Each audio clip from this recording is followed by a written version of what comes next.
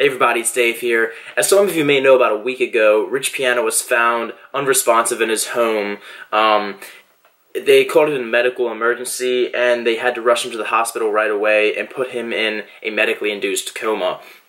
That was about a week ago, maybe a little bit longer, and this morning when I woke up, I happened to check online. I see people posting photos with Rich Piana saying, you know, you're a legend, rest in peace, and I didn't know he had died, but apparently Rich Piana has, according to social media, officially passed away.